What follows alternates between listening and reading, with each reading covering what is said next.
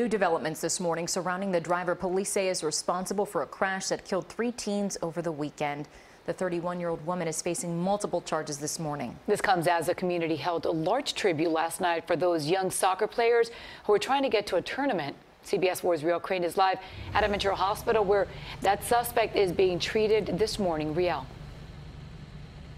Good morning, Mary Bell and Lauren. Yeah, the woman that police say was behind the wheel at the time of that crash, they have now identified that driver late last night. This as she remains under watch here in the hospital. The police say they now have what they need to make an arrest. As North Miami inducted its new mayor and commissioners Tuesday evening, the council paused to remember 3 teenagers who lost their lives over the weekend. We do understand tonight is our induction ceremony, but at the same time, we can't forget those 3 teenagers who died last Saturday in this terrible accident. As the mayor was being sworn in, North Miami police working the case, looking into 31-year-old Miriam Coulibaly, found at the scene of the crash behind the wheel. Police now say they have probable cause to charge her with 3 counts of DUI manslaughter and 3 counts of vehicular homicide. I'm her mom. I don't want to be on the picture. No? I just find out this year I don't know anything. I don't want the picture. Coulibaly's mother had nothing to say to CBS 4. Surveillance video from early Saturday shows 3 people walking over the tracks on 125th Street and 13th Place in North Miami. It was about 5:15 a.m. Moments later, a car races across the screen.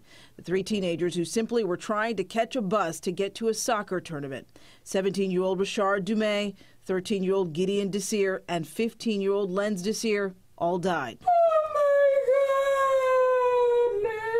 Family members have had a really hard time understanding how 3 boys who were doing everything right are now gone. They should charge her, for what she did.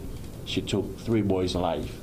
They have a bright future ahead of them. 1, 2, 3. At Edison High School, where Dumais and Lenz attended, students released balloons and tried to make sense of it all. He meant so much to the program. He was a good kid, dual sport kid. Everything that I look at him like my son. Going to school today was very depressing. The school was down. A lot of kids knew him. He was a good kid. He greeted everyone when he walked in the room. He was a good kid, always smiling. Coulibaly has a long history of traffic violations, from speeding to driving on a suspended license. According to investigators, her license was suspended Saturday. Police are now watching her at Ventura Hospital, where she is recovering from injuries that happened during the crash.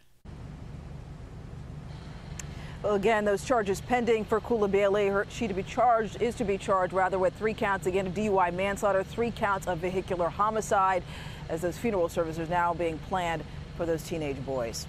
We're live in North Miami. Riel Crane, CBS 4 this morning.